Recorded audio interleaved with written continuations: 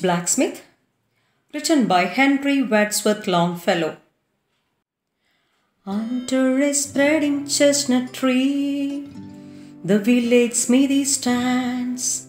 The smith, a mighty man is he, with large and sinewy hands, and the muzzles of his brawny arms are strong as iron bands. His hair is crisp and black and long, his face is like the tan. His brow is wet with honest sweat, he earns whatever he can, and looks the whole world in the face, for he owes not any man. Week in, week out, from morn till night, you can hear his bellows blow.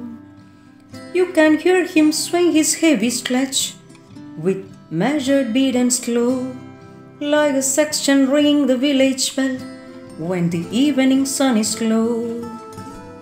And children coming home from school, looking at the open door, they love to see the flaming forge and hear the bellows roar, and catch the burning sparks that fly like chaff from a threshing floor.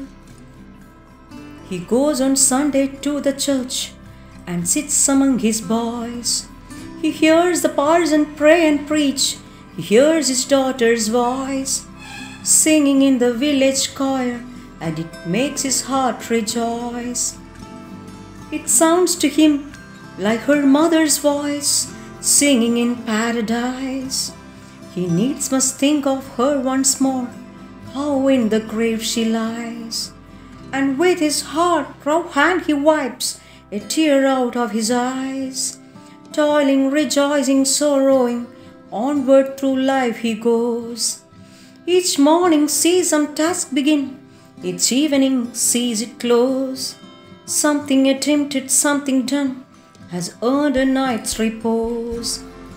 Thanks to thee, my worthy friend, for the lesson thou hast taught.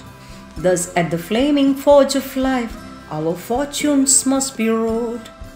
Thus on its sounding anvil shaped each burning deed and thought.